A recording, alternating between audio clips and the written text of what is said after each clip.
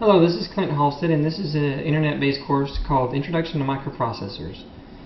We're using the following textbook, and we're on Chapter 5, Building Assembler Programs, and we're on Section 5.7, How to Use Lookup Tables.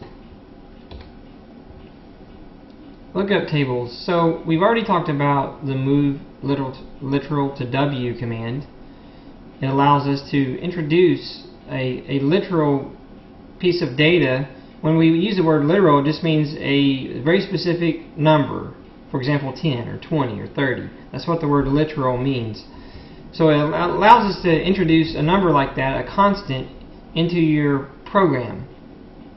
And that gets stored in program memory, which is your flash. Remember, you have three different sections of memory. You have flash, EEPROM, and then you have RAM, which is your file registers and things like that. So one of the commands we learned previously was move LW, and that's good for making constant variables, constant data. But what if we have a long string of numbers that we want to store? So it would be better to have a different command, something that's a little bit simpler to use, doesn't take up two commands. So this takes up 2 commands for every byte of data. So the lookup table is the solution to this. The PIC16 series approach to lookup tables is shown in the next slide, and we're going to go over that. The table is formed as a subroutine. Every byte of the data is accompanied by a special instruction called return literal W. So this is a new instruction that we're learning today in our assembly language for the PIC16 series microcontrollers. This instruction is another return from subroutine. So it's like a return command, like we talked about.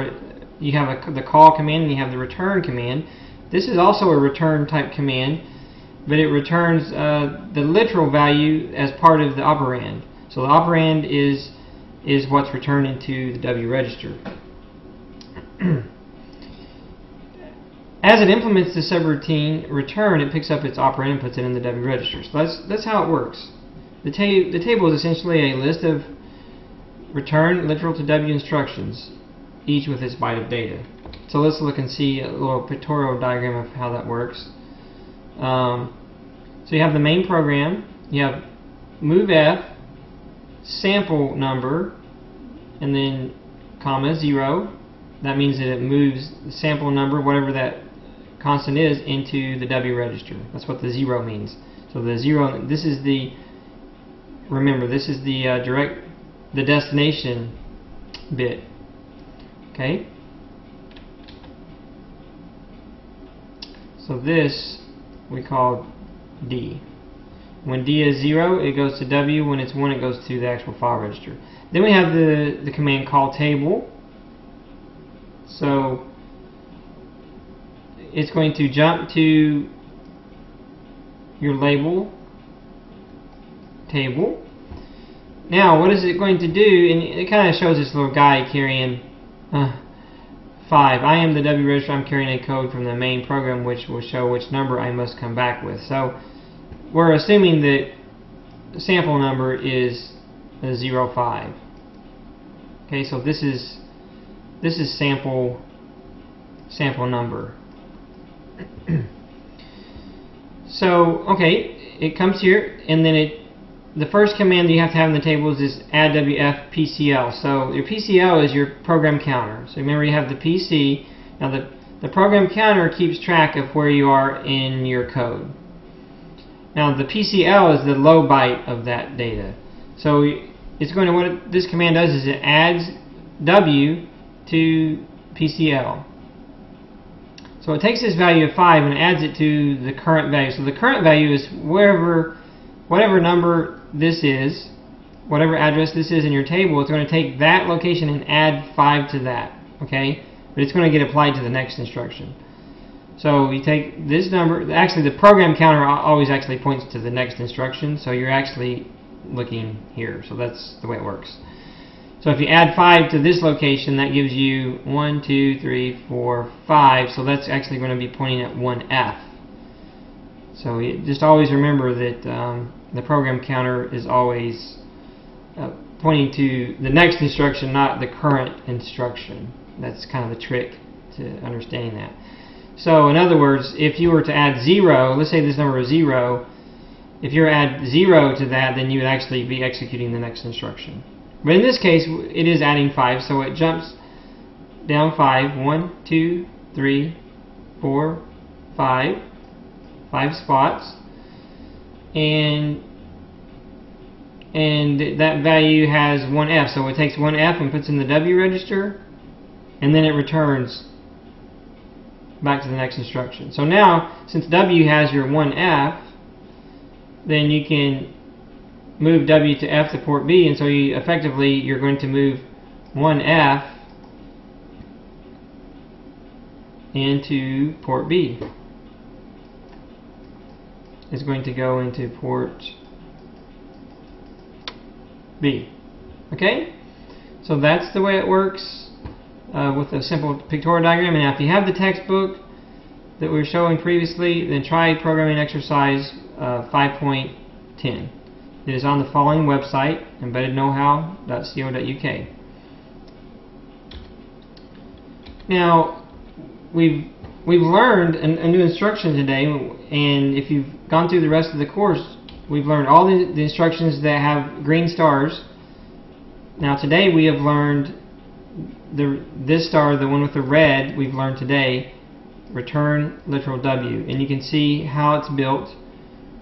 It's built by having the literal value in the lowermost byte of the operand, or the opcode, I guess you could call it. So this is the operand part. So the operand is stored in the opcode. Now you can see that the opcode has 1101, so that has to be there. And then the next two bits don't care, so they're X's. And then the last 8 bits has your data. So in this case it was 1F. So that's where that is stored. Remember, 1F is just 0001, and then F is 1111. So that's what's going to be stored in that location. Also, we're pretty much done with learning all of our instructions, except we have a sleep command, return from interrupt, and we have clear watchdog timer, but we're actually going to talk about those in chapter 6. We're not going to talk about that in this chapter. The only two commands we have left, we'll go over this real quickly so I can just say that we're done, except for chapter 6, are the swapf and the complement commands. And these are pretty simple, so we'll just go over those really quickly. The complement F is really a logical instruction. I really should have covered it during the logical section. Complement just means to invert. So if you have a 0, you make a 1. And if you have a 1, you change it to a 0. So the complement command just does that. So for example, if you do COMF and then you put the file register address and then the destination, either 0 or 1, then you can, let's assume that you have a value in F of 11101010. If you complement that, you get 00010101. So it just simply inverts every one of the bits. So that's the complement command. That's pretty easy. Now, and then the next one we'll learn today to finish out our instructions assembly language instruction set for the PIC16 series is the swapf command, and it simply just swaps the nibbles. Now remember that a nibble is just 4 bits. So this is a nibble and this is a nibble. So swap nibble just means it's going to just swap those. So if you do that, you move the 1010 over here, you move the 1111 to the right, and you've swapped your nibbles. So that's what the swapf command does. So that's it.